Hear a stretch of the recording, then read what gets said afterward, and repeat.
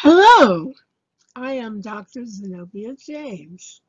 My micro lesson is Instruct and Model about common idiomatic sports expressions. Students have viewed a short video of the Eagle Jason Kelsey's championship speech in 2018. Jason used some common idiomatic expressions in his speech.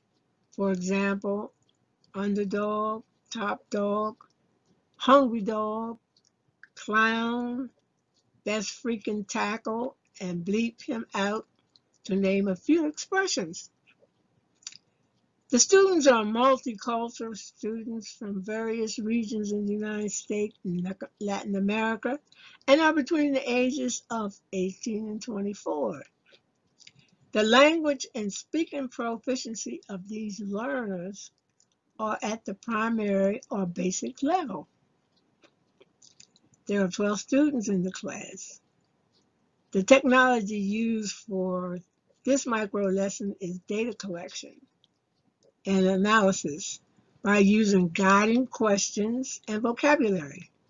The technology allows for significant task design. Class, today we will learn more about sport idioms. I will ask you several analytical questions about you and sports. When you respond to the question, I need you to name the sport, give the idiom for the sport, describe the meaning of the idiom, and then give a sentence using the idiom, and then read it aloud.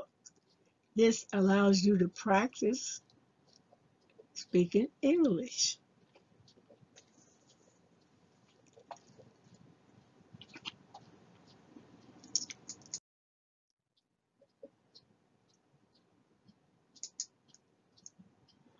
What are some sports you like watching and why? James answered. He said he liked tennis. James, why? Ah, because it's fast action sport. And the idiom that you gave us is getting into the full swing. And what does it mean? Oh, yes. You told us it's your decision or responsibility to do something now. And the sentence that James had, it will probably take a month of working at my new job before I get into the full swing of things. We all kind of say that on some new endeavor, a new thing, a new situation that we're in.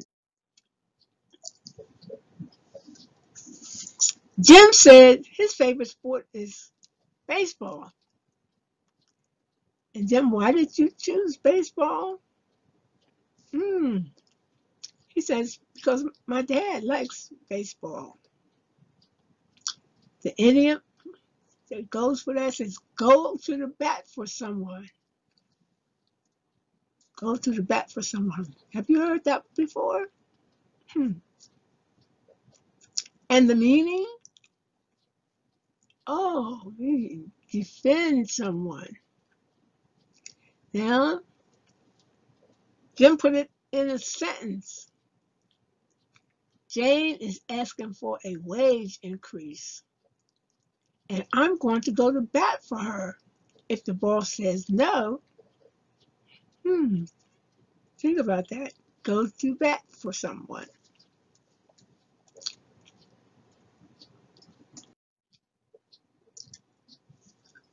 Oh, our next one is swimming.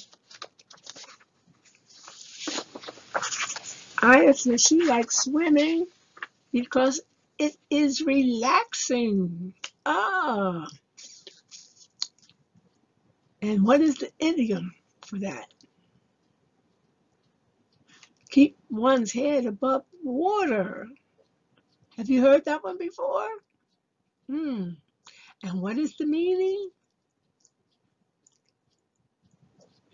Meaning is try not to fall behind in work or other duties. Let's see her sentence.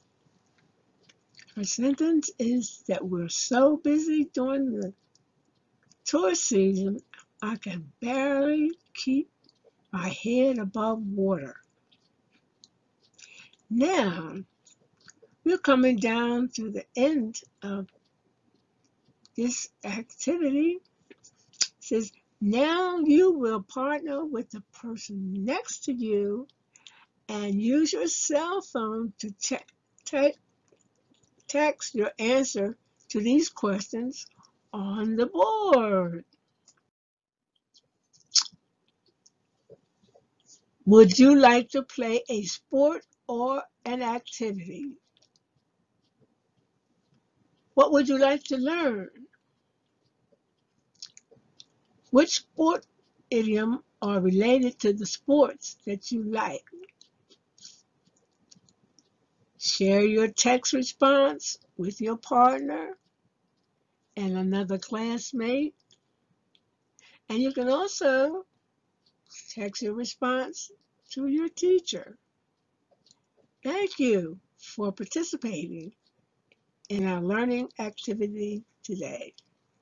Dr. Z.